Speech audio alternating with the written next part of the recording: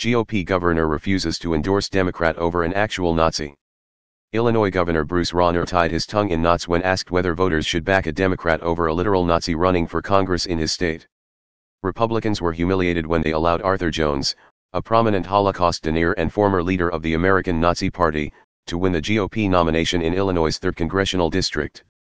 But Illinois Governor Bruce Rauner has somehow found a way to make the situation even worse for his party by refusing to urge voters to choose the Democratic candidate over a literal Nazi.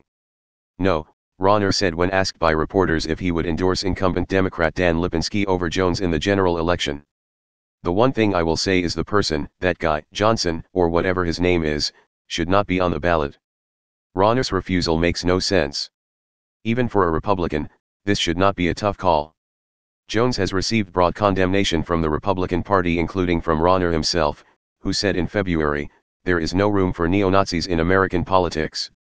Rauner's move doesn't even make sense in terms of partisan politics.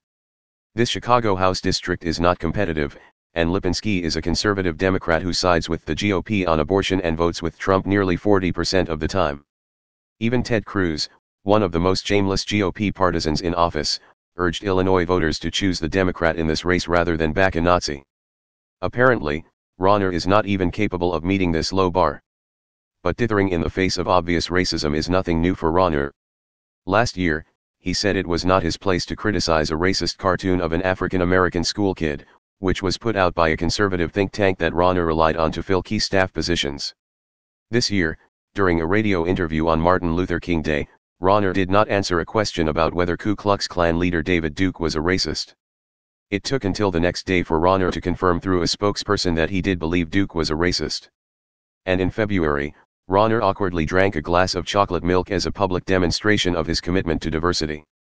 Of all the governors up for re-election this year, Rauner, a billionaire former private equity executive, is probably the most vulnerable.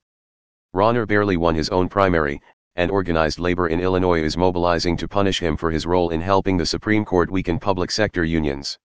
A recent poll shows Rauner trailing Democratic hotel heir J.B. Pritzker by 9 points. A governor in such a precarious position should at least know to take a clear stand against hate. Rauner has failed to do so, and it could cost him.